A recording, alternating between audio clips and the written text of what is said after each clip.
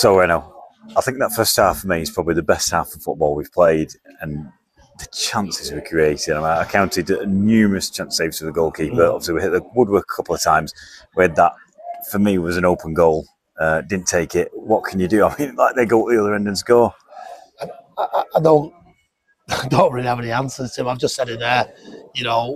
Unfortunately, one of our players was absolutely electric in the first half today, and he did everything right. He got people off the feet. He made people, chant. He made people sing, but he couldn't just execute that kind of last chance. And unfortunately, it fell to him. Every time anymore, you kind of miss one. You try harder the next time. You try harder the next time. You try harder the next time. And we had 4 or 5 really good chances first half, and if you don't take them, you don't win football games. And I'm certainly not going to stand there and call anybody, because the person who we've talked about, we'll go back to it, was absolutely tantalising tonight.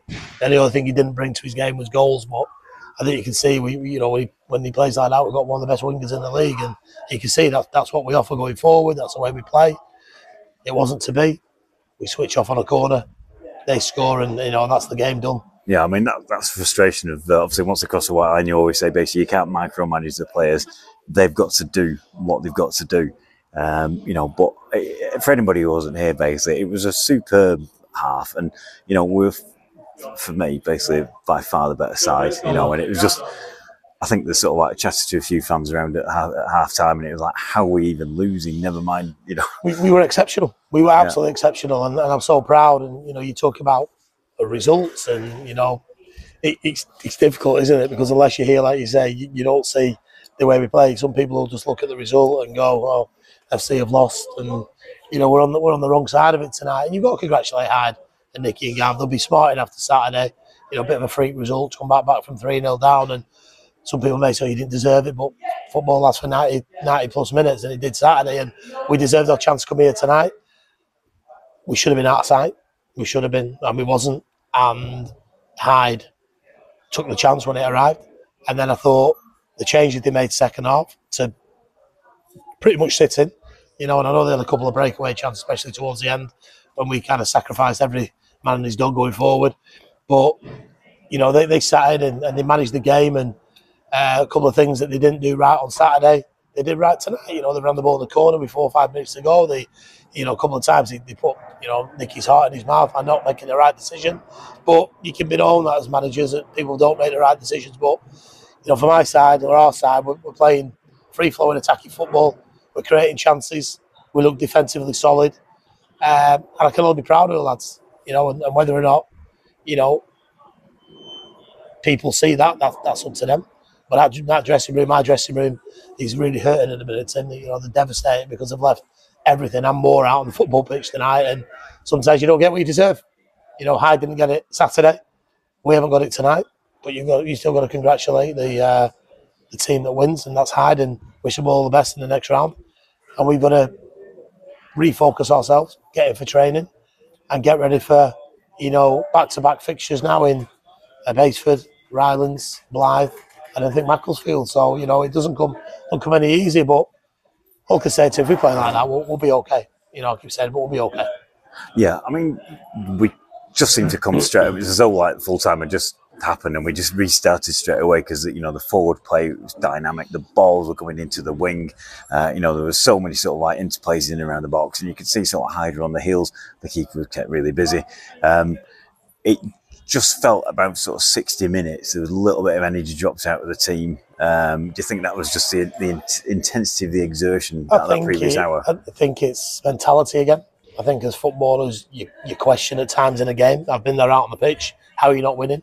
They come and put in what they call a low block to a mid block, and you can't break them down, and you start thinking, we're not winning, and kind of like,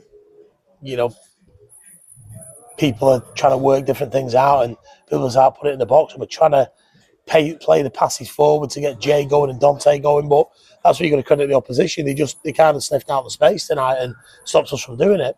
They got an absolute roasting in the fullback area in the first half, and they've thought we can't have that again for another 90 minutes. So, they changed it, and you're going to credit them for changing it.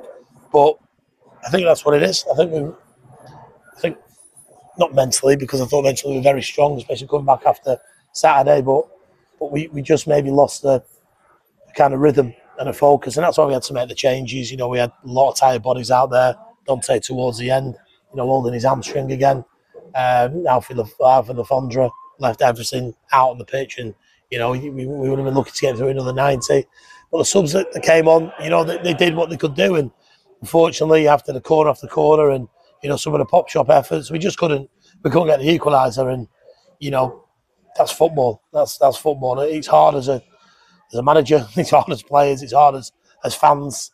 That sometimes you feel that you don't get what you deserve, but what can we do? You can't feel sorry for yourself. You've got to look your wounds. Like I said, you've got to get on with it, and we've got to stay positive, stay really positive. And the people that were here tonight will know that we've given a really good, positive account of ourselves. And you know, we've played some of the top sides now in Ashton, in Worksop, in Hyde. I think every one of them sides will say that FC United are a bad side, and you know, they'll take points off people. What we've got to do is start doing it soon. Yeah, I mean, like I said just earlier, you know, we're running into sort of 4 games in very quick succession. You know, we carry that first half performance straight through. You know, I think we should be in a good position. That's how we play. Did they always execute the way we play? No, but that's the pieces of the jigsaw sometimes you struggle to put together because that's their decision, you know, at times, and it's hard when you come against sides who are good sides, but all we can do and all we'll continue to do is try and play the right way, try and play that free-flowing, fast, attacking, passing football, get us in the final third, creating chances. Another day, like Saturday, we score 3. Today, we scored none.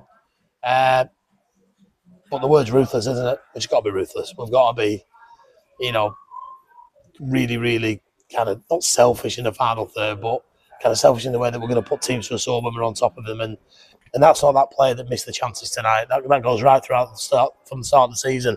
We've created a raft of opportunities, and you know, not like last season where we were maybe creating a 1 or 2. We're creating 4, 5, 6 really good match-winning chances every game, and we're just not taking them, Tim. But there's still loads to be positive about for me and the dressing room.